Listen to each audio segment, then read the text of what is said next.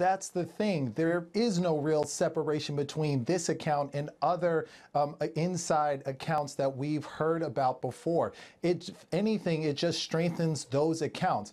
I mean, if you look at some of the claims made in this account, it's very, very familiar from what we've already heard.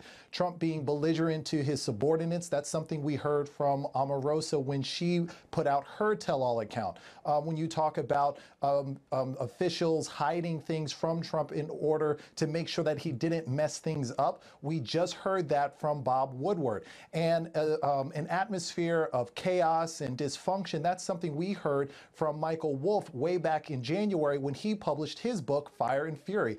All of these narratives are working together to paint a picture of incompetence and just dysfunction within the Trump administration. And they just constantly just bring up officials trying to basically shield the rest of the world from Trump. And you have to ask yourself just not only how many of these stories are still out there waiting to be published, but how long will it take for lawmakers to take a serious look at all of these accounts and do something about it? And since this article came out, the hashtag 25th Amendment has started trending on Twitter. Why is that? Well, the 25th Amendment of the U.S. Constitution basically outlines the protocol for what happens if a president has to step down.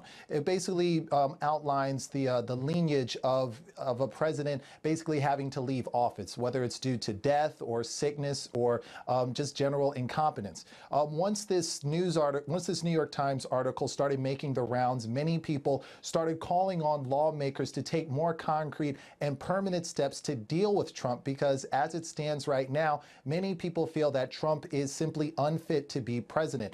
And this story coming out right on the heels of Bob Woodward's story just seems to cement that fact. So many people are calling on lawmakers now, as I've said, to be more forceful in how they deal with this, because in many people's minds, Trump just basically is not capable of being president.